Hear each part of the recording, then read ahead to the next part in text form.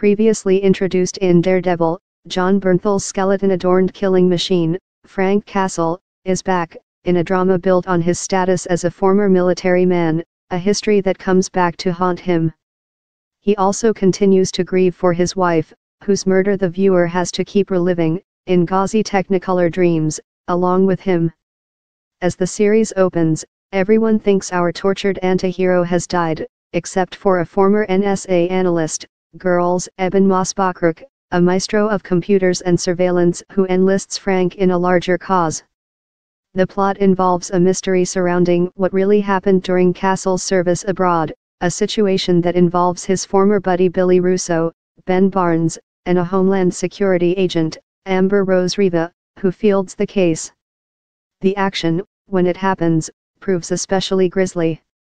The parties postponed a Punisher premiere at New York Comic Con after the mass shooting in Las Vegas, which feels like a limp acknowledgement of the show's over-the-top violence while simultaneously trying to establish distance from it.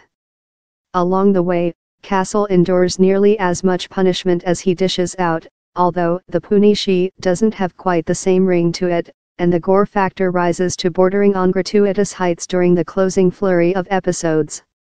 Until then, though, the Punisher drifts along at an uneven, at times sluggish pace, which has been an issue with the lesser lights. Iron Fist comes to mind, in the Marvel-Netflix collaboration. While Castle possesses special skills aplenty, the subplots prove tired, and for stretches the biggest danger seems to be that, its taciturn leading man notwithstanding, that the show is going to talk somebody to death.